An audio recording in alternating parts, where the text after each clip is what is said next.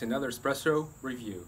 Today we're talking about Misuku, Malawi. Misuku is the name of the cooperative, and it's from the country of Malawi. This is my first ever tasting of a coffee from Malawi, so very excited. It comes to us from Tinker Coffee Company in Indianapolis, Indiana.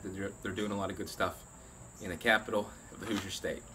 Alright, so Malawi is a country of about 16 million people, southern Africa by Mozambique, Zimbabwe, and just south of Tanzania.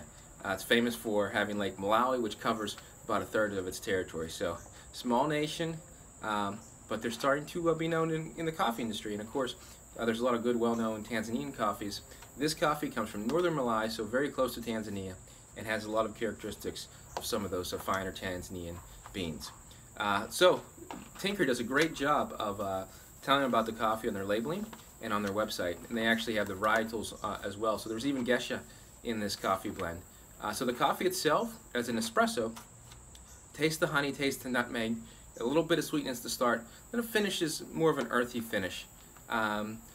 Pretty well balanced. Like I said, you get that nice nutmeg and honey in the beginning. Goes a little bit earthy, not as sweet as kind of I expected from an African coffee, but still very good. We rated it an 87 as an espresso.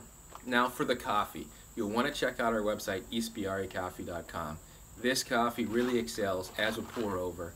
It's a phenomenal value as well. It's $14 a bag for a 12-ounce bag of this. You want to check it out.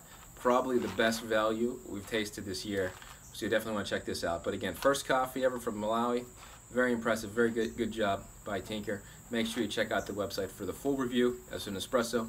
Pretty good 87 rating. Some nice nutmeg and honey in this one. But again, check out the website as a coffee pour over. This one excels. Talk to you next week, guys.